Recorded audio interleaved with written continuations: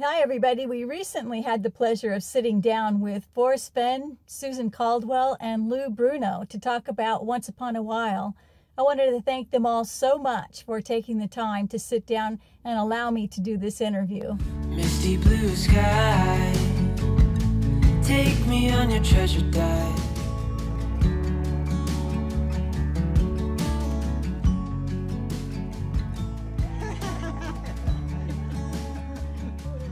People are going to think it's a picture of Brad Pitt with a couple of balloons.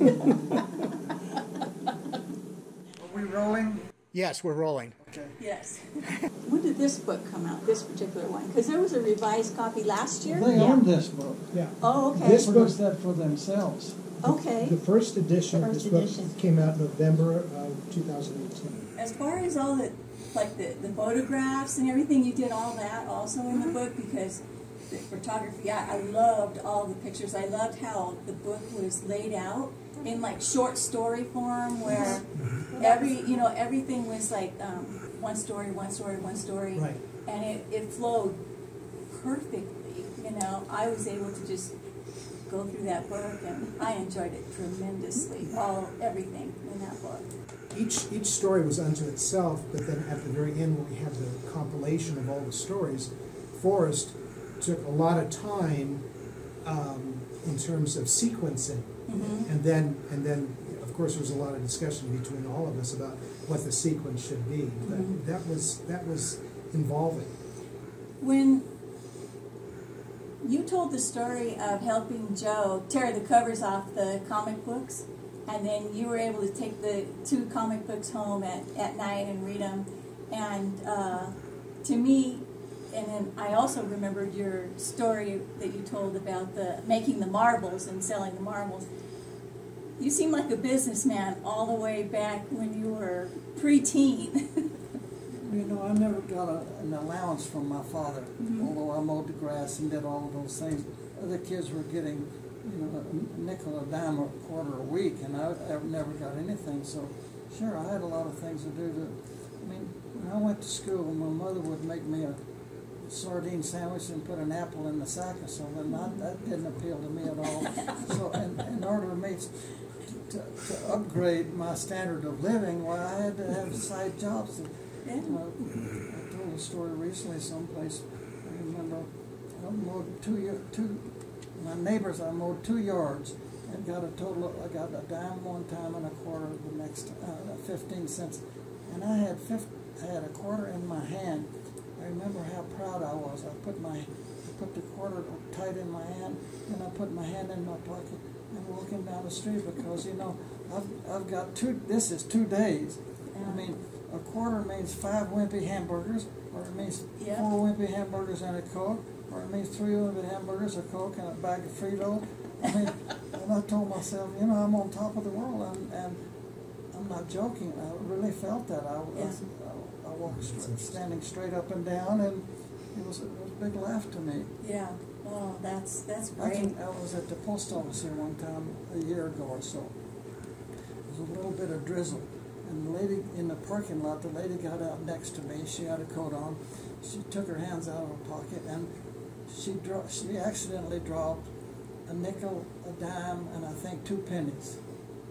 17 cents. She looked at it and walked on in the post office. I could not believe that. When I was a kid, that was the world to me. Yeah. And when she left, I couldn't get over there fast enough. Up those cars. I never graduated from that way of thinking. Right. And I think that idiosyncrasy of my nature manifested itself my entire career in the Air Force and in the Guardian business. Money made a little bit to me because, I said that, it's having enough money is a lot better than having a lot of money. Yeah. Because you can eat, but you don't have the problems. Yeah. I believe that. Yeah. Well, it got you to where you are, today, and that way of thinking. But I think that, I don't know about, kids today are a little bit different, I know I have grandkids. You had mentioned also was that it took you a while to realize how smart that your parents were. You had said that They must have thought you were pretty dense. That my parents, the things that they had told me early on that they were right, and I thought I was 100% sure I was right, but sometimes it takes you years to realize that how wise your parents really were. Yeah. Oh yeah, I agree with that. In your experience, when you talked about rainy day blessings, you came away from that experience with thoughts to live by. You said that there's no such thing as a self-made man, and don't underestimate the power of a quarter, and look for ways to give some of it back. That sounds like what you practice to me, because in your own life, like when you talk about buying Peggy's mother a house, how you, with Renelle Jacobson, and arranging where, taking her in the helicopter to Yellowstone, to search Yellowstone, and all the things that you donated to the Buffalo Bill Museum and Cody. And I know there's a lot of other things that you've done that, we look up to you for these things that you've done. I think it goes back to be thankful for what. I did not make good grades in school, and I did go to college, and as a result, a lot of people didn't expect very much from me, and it's rewarding to me to be able to give things back to museums and to other charities. Yeah. We have a cancer fund that comes from the percentage of the books that the bookstore sells, and I think we've given $90,000 to people who may have insurance, but there's a lot of things that insurance doesn't pay. Yeah. And so it's fun and rewarding to tell my, I am helping somebody. Yeah, and it is important. I'm a cancer survivor twice myself, so I know how important that is, But I was going to ask also about that. You said you were an avid collector of the Comanche clothing, weapons, and photographs. When did you, have an interest in the Native American culture? Well, I love history, and I was born and raised in Central Texas, and the Comanches and the Kiowas ranged from Oklahoma down to the part of the country that I lived in. And my grandmother, I remember her telling me that when she was a little kid in Fort Worth, watching the Kiowas and the Comanches run through their barnyard trying to catch chickens. And I fell in love with that part of the history: Comanche, Kiowa, Southern Cheyenne, Oto, Osage, and Arapaho. And I became a student of the Quahada Comanches, and Quanah Parker's father was a man by the name of Nakona. He was chief of all of the Comanches, and I did a lot of research on that, and I have a nice collection of Quanah Parker, vintage Quanah Parker photographs. And I don't know, there was a time at the Battle of Blanco Canyon in north central Texas where Quanah Parker rode up on a horse behind Trooper Gregg and shot him with a Smith & Wesson American, and he fell off his horse and was buried right there. Well, I bought the R.G. Carter papers that had a map to where Trooper Gregg was buried, and I spent hundreds of hours out there looking for that grave. And that battle was a pretty good battle, I mean, we're looking at canteens laying on the ground that troopers dropped or something.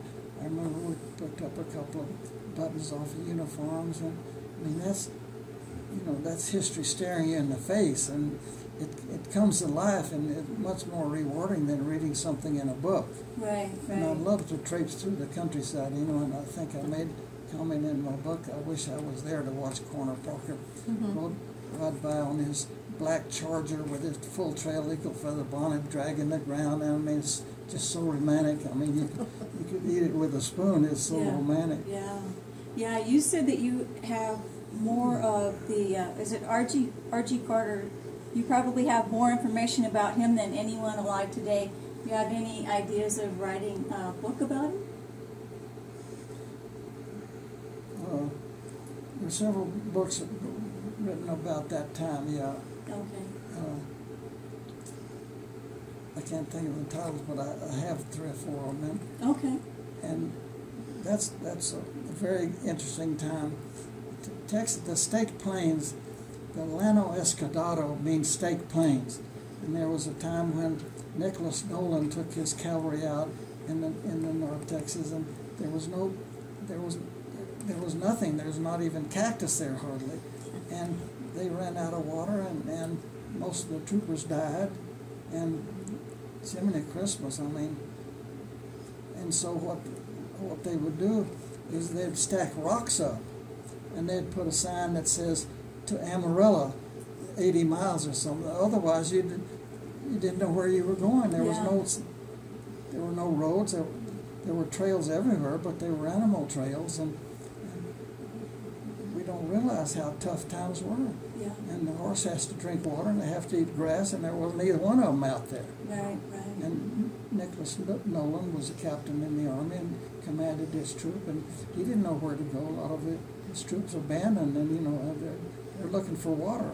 Mm-hmm. Tough times. Yeah. Elkfoot Jerry Marble. Elkfoot Jerry Marble. Yeah. When I was writing my book on Joseph Henry Sharp, the biography, I interviewed Elkfoot Jerry because he was one of Sharp's main models, and he was blind when I first met him, and his daughter took me into a dark room where Elkfoot was laying on the bed, and she introduced me, and Elkfoot didn't open his eyes, but he said, "Mr. Fenn, it's nice to see you." and I had a great interview with him. But in those days, a lot of the Indians were very, very private. Yeah. And I learned that if I wanted to get an answer, the best way to get an answer is to tell you something that's wrong and let you correct me. Mm-hmm. If I ask you the question, you won't tell me, but if I say something wrong, you'll correct me. Okay. So that's the way I did it. When I walked out of the room with Elkfoot's daughter, she said something like, "Soon the leaves will fall off of the apricot tree," or something like that. And I knew what she meant, and the next day he died. He was 104 years old.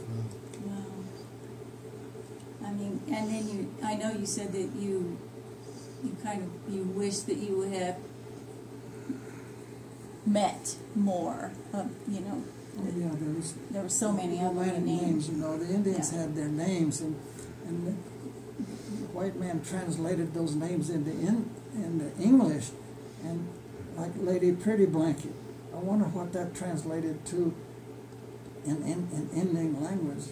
George Eats Alone. I mean, there were great names that these Indians had, and I said that I wish I had been able to know what their name was before the white man got hold of it. Yeah. I mean that, and there's the pictures, and that you have of some of the Native American pictures are just nobody else has those. Those were taken at a time when tourists weren't buying pottery and beadwork. Everything was made for a purpose. I mean, I'm trying to survive. I don't have time to. American Indians had a lot of pride. They made wonderful things and great talent. And just think what it was like in a teepee in South Dakota in 1840. I mean, it's 40 below zero. There's not a buffalo around, and I mean, please tell me how they even survived. It's amazing to me. Right. But they acclimated. They were a different type of person in those days. In the book, Osmond Russell, Journal of a Trapper, he talked about in the wintertime climbing up on the mountain wearing moccasins, just moccasins, and it's 20 degrees because he could shoot an elk or a deer, but he wanted a mountain goat or a mountain sheep. So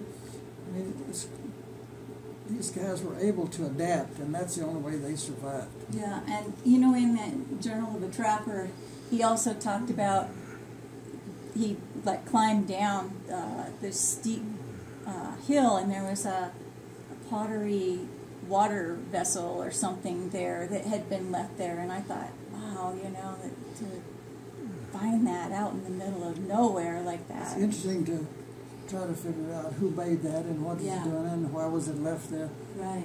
That's what history is all about. Conjecture.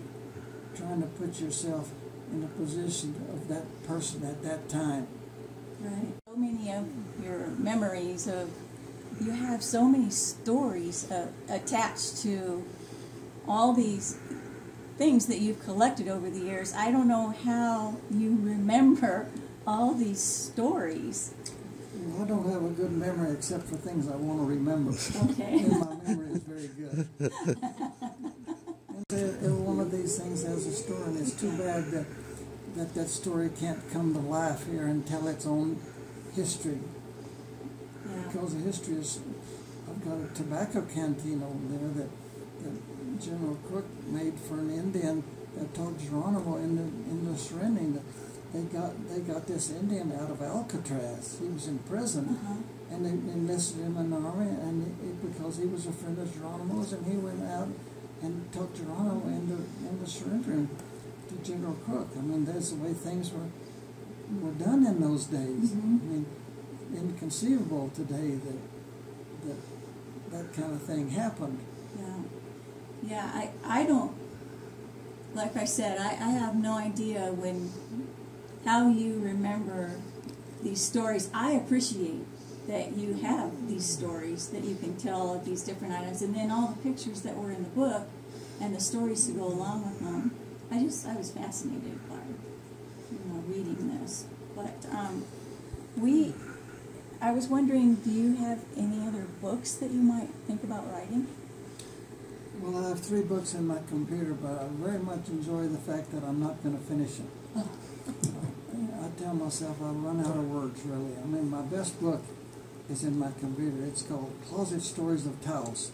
It's about the characters and the artists in Taos, but it's not an art book. It's a gossip book.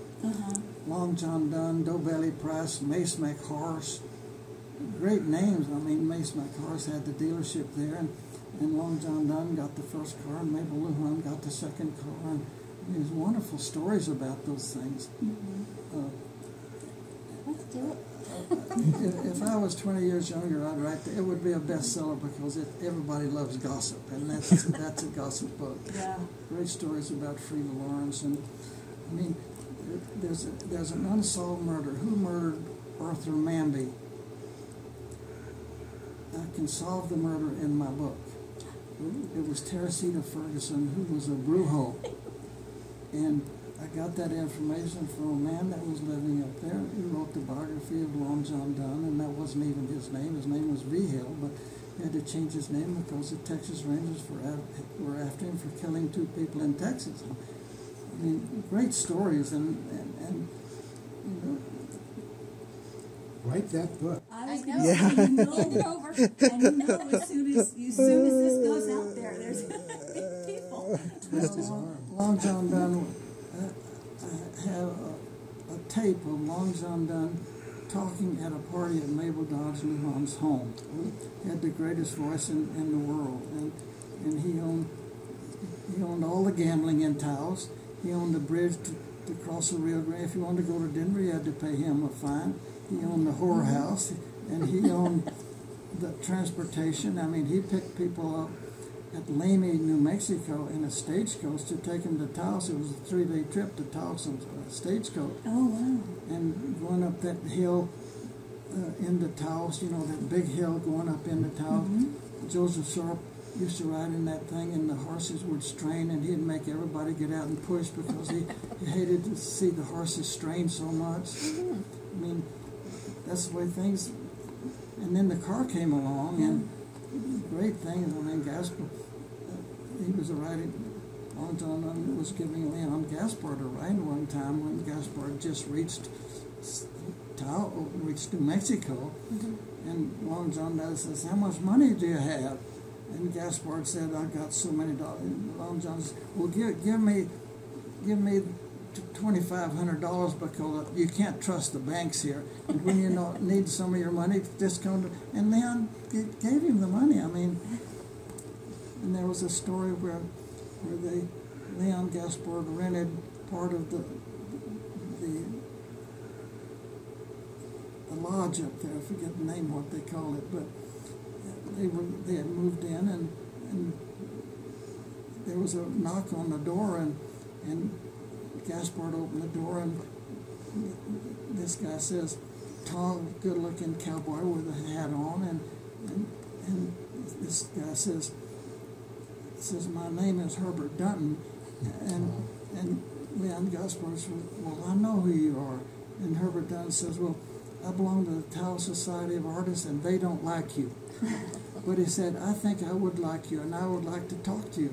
They signed a contract that if Leon Gaspard would show Herbert Dunton how to put more color in his paintings, then Dunton would show Gaspard where the great hunting places were around Taos. And there's a story about they're out in the snow bear hunting, and they look over there and they see a bear sitting by a tree.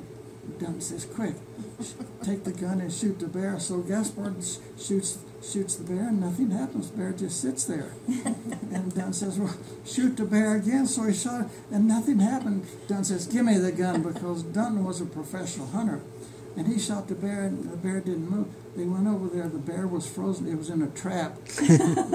And the trap had belonged to one of the main guys around Taos. And Dunton says, let's get out of here quick before this guy comes in and finds that we shot his bear full of bullet holes. I mean, those are the kind of stories that...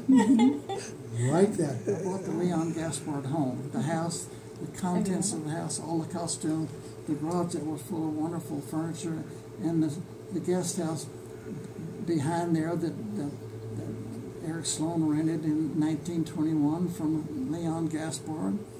And great stories of...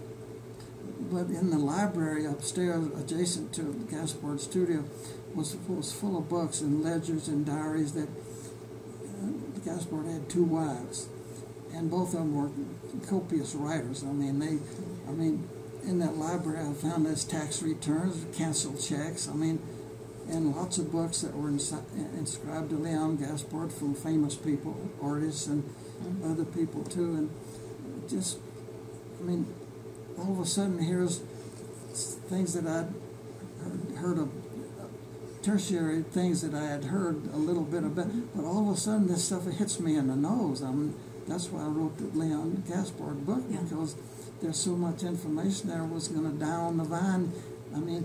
It screamed at me to write that book. I think the other one's screaming at you too. What? I think that other one's screaming at you too. I've had a lot of people screaming. For different reasons. I told you, now you let the cat out of the bag. You let us know. In my defense, I said in one of my books, I've written my epitaph. My You said that epitaph in all says, of them. I wish I could have lived to do the things I was attributed to. I think that was in Thrill of the Chase. Yeah. Yeah. She designed that book for me. Oh, did you? Okay, so you did this one, and Thrill of the Chase, And the Gaspard, and Too Too Far to Far to Walk. Walk. Too Far to Walk. Okay. She's the world's greatest book designer, and there's the production manager over there. She really works for Lou. He keeps all of us in, I don't in understand check. how that works, because she works for Lou, but I got to pay her. There's something He going keeps, on there he that keeps I don't everybody understand. sane. Well, I've enjoyed all the books, so just... Well, So there- have I, meaning, Well, with every book that we've done together, and that's 6, there are times when we just laugh and laugh. And there are times we get nose to nose. I've seen her when she was tough. I've seen her when she was mad at me. One time in my book, I don't know which one of my books, I talked about spices, going through my wife's spices, and I opened one of those spices, and I said, something in there is dead. And we started laughing, and making I got a real kick out of that. And then when you counted the cloves, and you had like 3 bottles of cloves. And then you said about the vanilla that, like you can smell it, but don't taste it. That's a true story. Try that sometime. Don't ever taste vanilla. I know. It smells great. But Yeah. I was baking with my granddaughter, and she said, Grandma, can I take a taste? And I said, yeah. I turned around, and she downed it, and then she spit it in the Ew, sink. yeah. She spit it in the sink, so she learned that lesson too. This might be a good time to, we have to just get out. Okay, well, thank you Oh, so of course. much. I wanted to say thank you, Mr. Fenn, so much for allowing us to document these amazing stories. And share with your viewers. Yeah. Thank you so much. Misty blue sky, take me on your treasure dive. The shades of blue holds feather wings and arms made out of golden strings. I'll give anything, anything.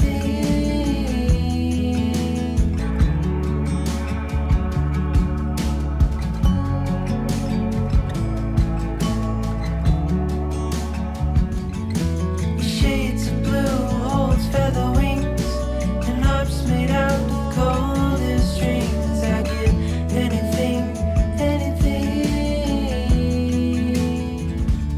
Oh, you know, misty blue sky, take me on your treasure dive. I've got nothing to lose.